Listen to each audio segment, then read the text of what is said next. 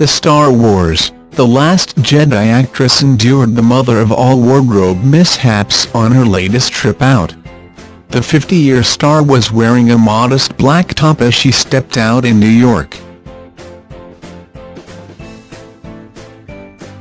However, this unfortunately turned totally sheer under the camera's harsh lights.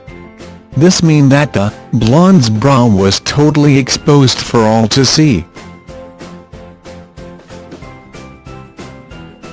Images Laura, also known for her roles in Jurassic Park and TV show Big Little Lies, didn't seem to notice though as she smiled for the camera. The star flashed her pearly whites as she stopped for a photo opportunity. The rest of Laura's outfit was rather modest, as she wore a long leather skirt and high suede boots.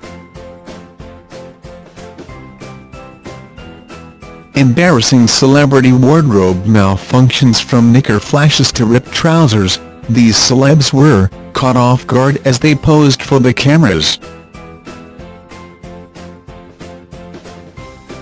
Images Just a shame her top half was exposed to the world.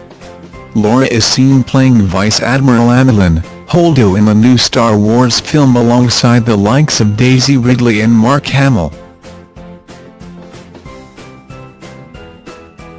The film is currently going down a storm with critics, earning it rave reviews.